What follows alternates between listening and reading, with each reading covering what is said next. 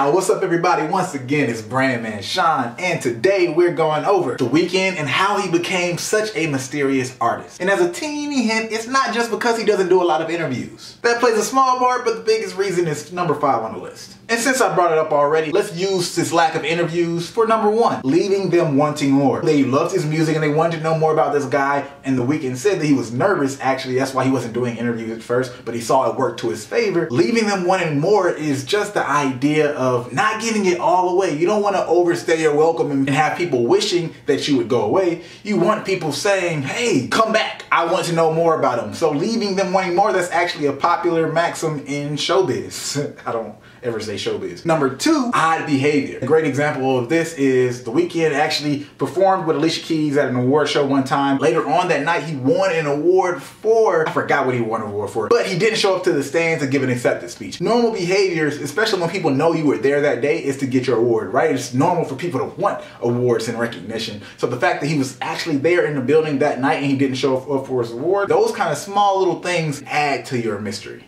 Number 3, surprise. The whole idea of lack of interviews and not showing up for award shows, things like that, that sets him up to surprise people when he actually did do an interview. Although that's normal behavior for him, a lot of other people, him contradicting his own self to do something that's seemingly normal makes it a surprise for other people, and now people are really honed in and seeing, what does this guy have to say? It must be really important for him to actually go beyond his norm, because The Weeknd doesn't do interviews. Number 4 is symbols. Now, as we know, when Weeknd stepped on the scene, he had this very, very unique hair that he was known for, and it was so unique and the symbol was so strong because The Weeknd used a lot of silhouettes in a lot of his art and visuals. It made it super noticeable, and it became this strong symbol where whenever you saw that silhouette, whenever you saw that hairstyle, you thought of The Weeknd. It was inspired by Basquiat, but for this generation, that hair is The Weeknd. As a matter of fact, it was so strong that The Weeknd actually ended up cutting his hair off because it was too strong of an image. He didn't want to be thought of as his hair. He wanted to be known for his music, right? You can even think about Lil Yachty and his hair. That red hair is a strong symbol that's associated with him. He didn't want that for himself. He wanted to be thought of and recognized for his music. Now we get to the serious stuff. Number 5, one of the things that's so unique about The Weeknd and how he creates his mystery is his environment. He leverages environment in ways and in levels that a lot of people do not. The first way he uses for his mystery is his actual music. His tones, the production, the way he sings.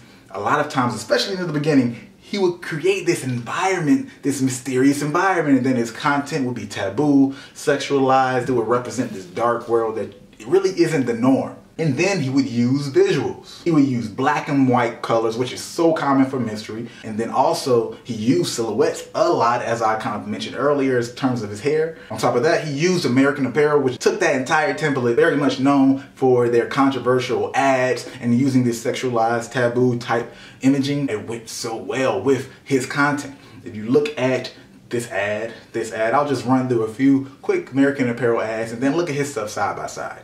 You know, you can look at his mixtape and then look at this. The Helvetica font, the women and the small tones, and it kind of looks a little dirty and natural as opposed to over edited and cleaned up. All of these things went into painting that visual environment that encaptured this mystery and other world that he started to paint as well. Which also goes into the last part of how he created an environment, which was through stories. He painted these pictures and told these stories in his music. A lot of his fans know that a lot of the stories were based off of some things his friends' experiences, some of his own experiences mixed in. All of this stuff created this massive environment, this whole world that you associated with The Weeknd when you listen to The Weeknd, because he's creating this environment.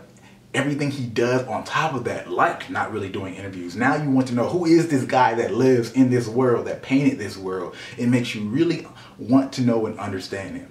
And something that a lot of people don't really think about, as a little bonus, I'll add on the fact that The Weeknd's name in itself is a mystery. When you first hear that name, you don't know if The Weeknd is a group, a band, or if it's one person. You don't know if it's a man or a woman because it's gender neutral. And you have so many questions when you first hear that name until he reaches the level of fame that he's at now, where obviously you know who that is. But anybody who still hears that and has no idea who he is, you don't know exactly what to think when you hear The Weeknd. So that's a mystery as well that just adds on to that. Other than that, you know what to do. Hit that subscribe button.